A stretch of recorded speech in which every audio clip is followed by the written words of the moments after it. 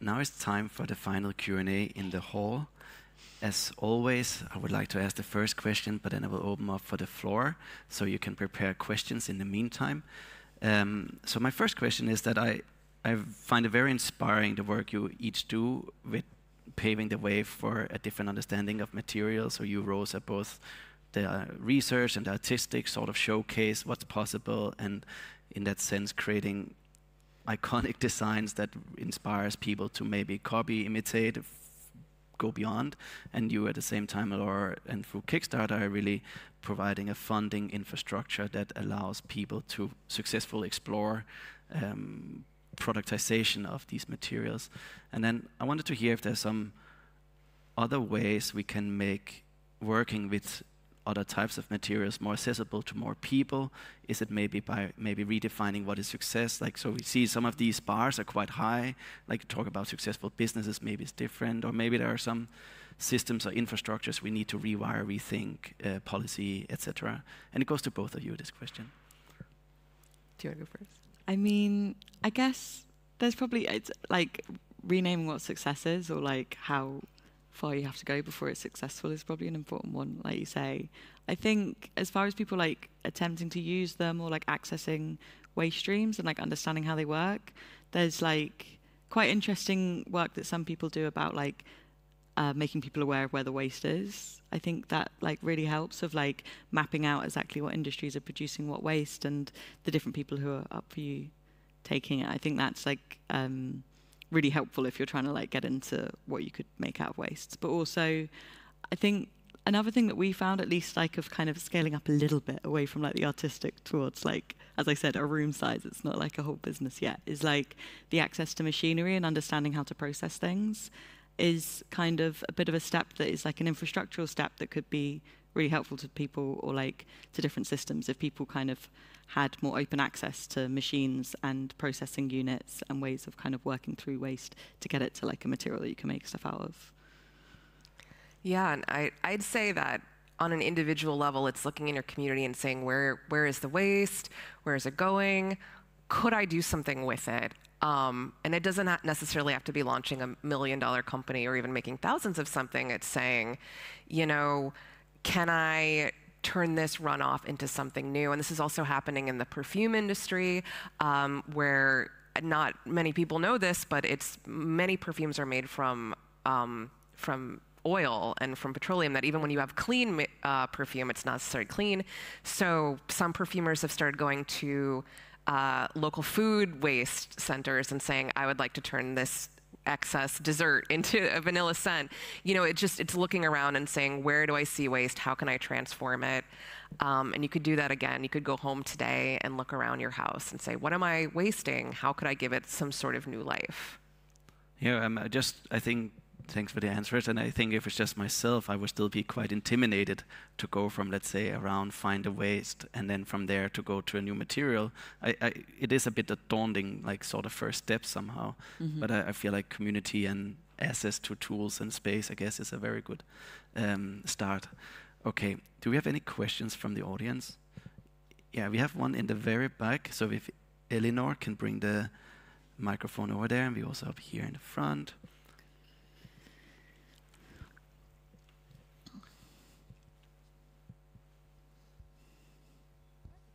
Thank you. You both delivered quite inspirational talks. So I have one question primarily for Rosa, and maybe Laura, you can chip in. I'm just curious as to how the tabby concrete is that truly circular? Because you had mentioned in your talk that by using these waste streams, you have a history of reusing it and then sometimes encouraging like a new kind of consumerism.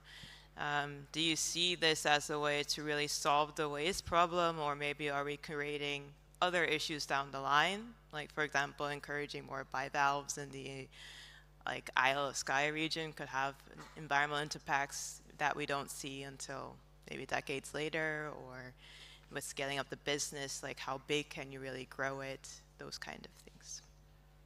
Yeah, thank you.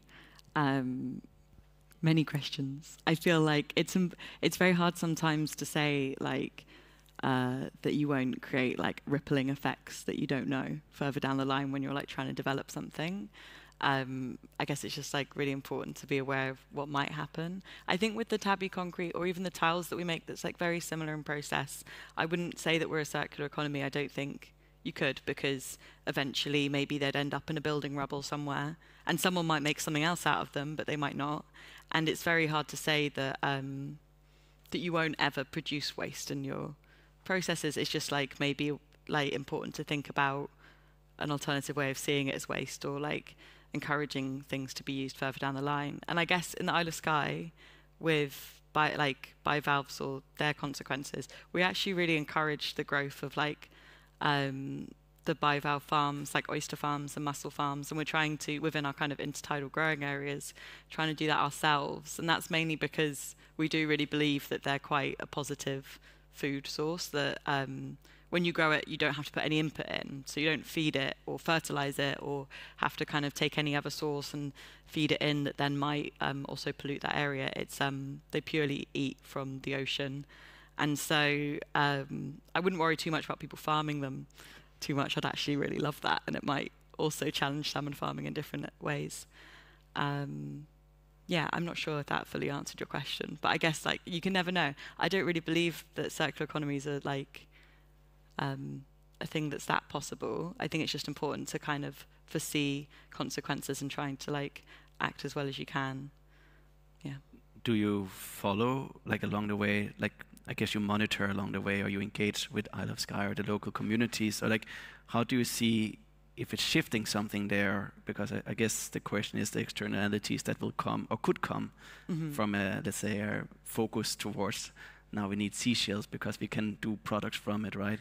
And then I was like wondering, how do you monitor? Is it like by staying there or talking with people, or like how do you see if there are potential negative consequences from it?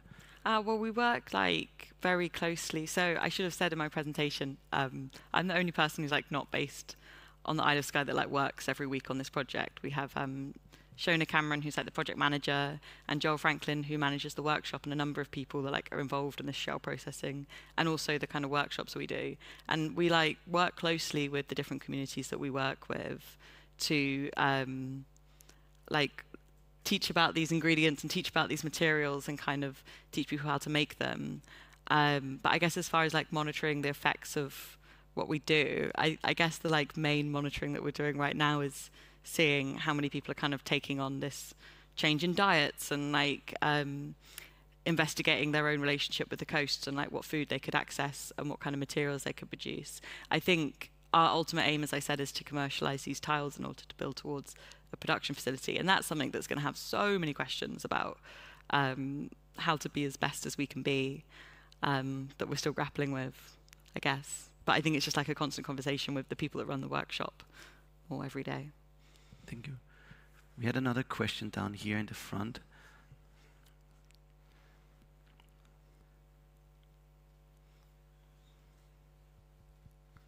Sorry to Eleanor for kind of making the journey the longest possible. Thank you both for your talks. My question is for Rosa. I'd like to pick up on something that you said quite briefly in the beginning of your talk, which is that you like to take a metabolic view of the environment or the built environment. And I find this really appealing. And I found myself thinking, I could imagine what it would be to take a dynamic or a kinesthetic or a sonic view of the built environment. But I'm wondering if you could give us some pointers on how to take a metabolic view of it. Like, what should we pay attention to? Yeah, thanks. Nice question. I guess like the reason we say that is partly because we're starting with food. So we're starting to think of like what you're allowed to enter your body and then what is processed through your body. And in consequence, like also that food processes you and like has an effect on you. And I think it's a very kind of chemical view of the built environment, or like the view of our spaces as something that process us and kind of move through us, and all of these materials and chemicals and living things or inert things like are moving through us and processing us as much as we're like processing the pollutants and the food and the air and the pollen and everything that's around us. It's kind of this constant exchange of like ingesting and metabolizing, and I guess those kind of things is how we think about it, which is why thinking about waste is kind of interesting for us. Cool. Thank you. Oh, was it? Yeah. And we have one more here. Thank you both for great speeches. Laura, you work with a big company, as do a lot of us here today. And you gave some great examples on what people are doing on Kickstarter. What does Kickstarter do in this area? Very interesting. Sure. Yeah, and I actually, I was kicking myself for not mentioning this earlier, but Kickstarter is actually a public benefit corporation, which separates us from many others, and that it's actually built in our charter that we have to essentially help the world in some way. So each year we give about 5% of our profits to different organizations or charities we believe in. So we get to decide as a company where they go into, whether it's a sustainability company. We've given to a company called Slow Factory in the US, which also works with recycling materials. But we take it very seriously that we're not just here to kind of take resources. We also want to give back. We also have a rigorous volunteer program. And sustainability is really at the heart of what we do. For years, we had a headquarters that we tried to make as green as possible. We're now fully remote so that we could be, I guess, in some ways, the ultimate sustainability is just staying at home. But yes, we take it very seriously that, in some ways, maybe we'd be an even bigger company if we were in a PBC, but it's so critical to what we do. Not many people know this, but we're actually, it's less than 100 people total work at Kickstarter. We're still very small, and we're small on purpose so that we can really make sure that the work that we do stays core to our mission. And I guess also just one of the reasons you are here is also the work you do with the people who are doing these projects, right? So I mean, you had this slide with all these initiatives that you are kind of working with the people of small batches, etc. Which I think that is also work, right? And I actually wanted to ask a little bit how for you working with the people having a hands-on, and how for you Rosa to touching those materials, how it makes you think about materials, because you both are indirectly or directly are really in touch with this kind of thing, and how it is to feel the hands and touch and talk directly with people doing these things. Yeah, I'd say for me it was a big part of why I started working at Kickstarter. Is when I was a journalist for so many years, I was seeing the end product of once things were already to life and you got the press release and they'd already told their story, that what it'd be like to actually be in the studios and doing this hands-on work with these creators to turn something that was very theoretical into an actual real-world project. So part of my work is going to universities, to going to artist studios, and actually trying to find these creators. So that's how I differ from a salesperson in that I see myself as amplifying the message of these creators, is that we want to see them succeed as much as they want to succeed. And built into our model actually is that we do not take any sort of payment unless a creator is successful. So once a project launches, we'll take a certain percentage, but otherwise we won't. So both on a moral level, but also on a very bare bones practical level, we are invested in the success of these materials. And just on a personal level, it's incredible to see what people are doing and are able to accomplish when they're given that little boost. I guess for me, working closely with the materials. So normally if I go up to Sky, I have a week or two fully in the workshop, and I guess a lot of it is also the amount of work that goes into making the materials. We have apprentices in the workshop and the director Joel in the workshop, and just kind of doing the actual labor of making them is also kind of sometimes a bit part of getting to grips of how you make it is actually the kind of job and Labor Day and work days involved. I feel like it's always quite present when I'm working quite closely with them. And yeah, I guess the way that the materials processed and collected and all of the kind of logistics behind being able to make these things happen, I think come to the forefront when actually there and working with them. I guess also I was just also thinking in the sense to show how you can put in locality in the materials when you start to work with them, like seashells from a specific point, right? And you can imitate things. And I was also wondering in that sense, by being somewhere physically and putting your hands in, if you then also, like, it changes also the looks of things maybe, or like the aesthetics that you are in the end of the day pursuing.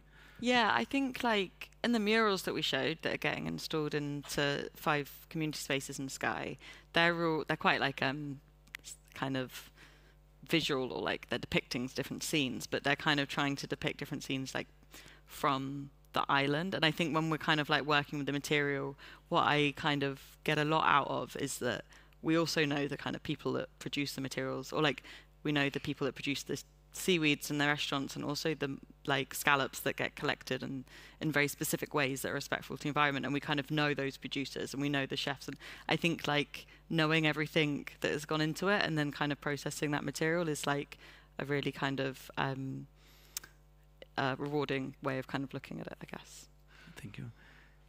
We have time for a final question from the audience over here.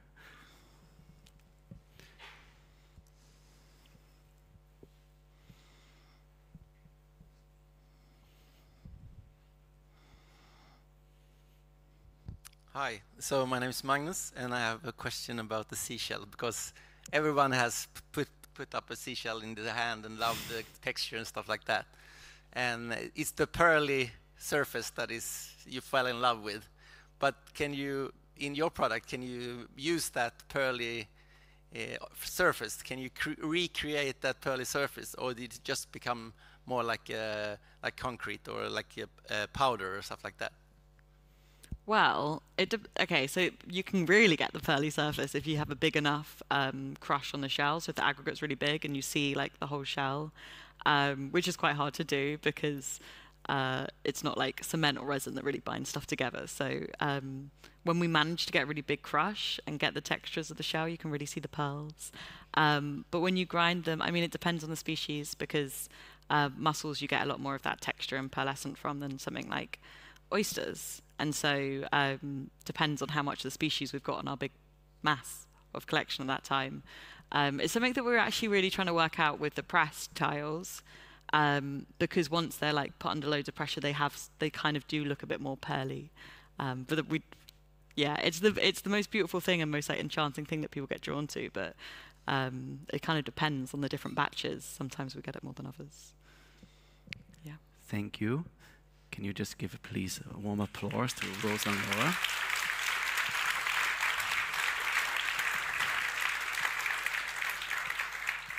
Now we conclude the sessions of the conference. There is one final keynote which will continue designing with compassion. And before we just let you go, I just want to remind you that a conference like the conference also relies on a lot of infrastructures. And up here in the front is Beth, who has been helping me being the stage manager like the last 2 days, and had helped me could relax a lot on the stage. We have the kind volunteers. There's the film crew, the Carl who's sitting down at the audio, who might not be listening because he's focusing on other things. And then of course there's the whole Media Evolution team with Hildred, who has been the curator. And if you see any of these people, I think it's always very nice to say thank you or give them any sort of encouragement. It's always appreciated. Thank you. Enjoy the break.